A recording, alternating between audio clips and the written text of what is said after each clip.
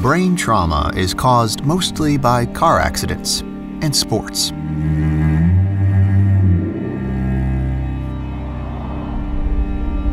Severe brain trauma often results in swelling of brain cells, leading to elevated intracranial pressure that compresses blood vessels, causing reduced blood flow and limited oxygen supply to brain tissue. This may lead to disability or death. Current treatment is based on using an EVD that drains fluids from the brain ventricle to reduce pressure. When this method fails, the next step is decompressive craniectomy, the removal of a large portion of the skull. It allows brain tissue to expand and reduces pressure. Decompressive craniectomy is very risky, but often life-saving.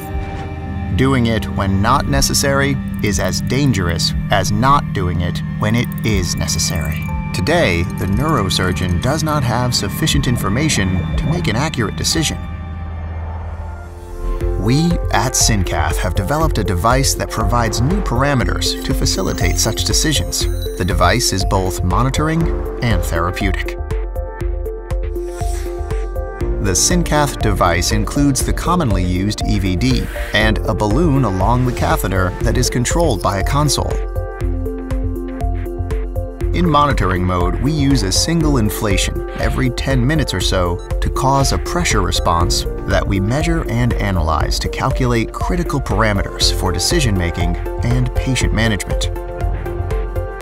One parameter that we measure is intracranial elastance, that indicates whether the patient requires immediate treatment or may be left alone to heal. The other parameter we measure is cerebral blood flow. Estimation of blood flow through the brain indicates whether the therapy indeed helps the patient. In a therapeutic mode, our device treats the brain to increase blood flow and oxygen supply to the cells. In this mode, we inflate and deflate the balloon at every cardiac cycle. This acts in a similar manner to a pump inside the brain. It increases blood flow and oxygen supply to the brain cells.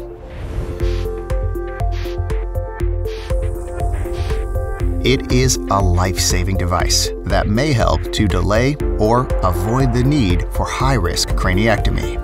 It is expected to significantly affect the patient's long-term recovery and quality of life.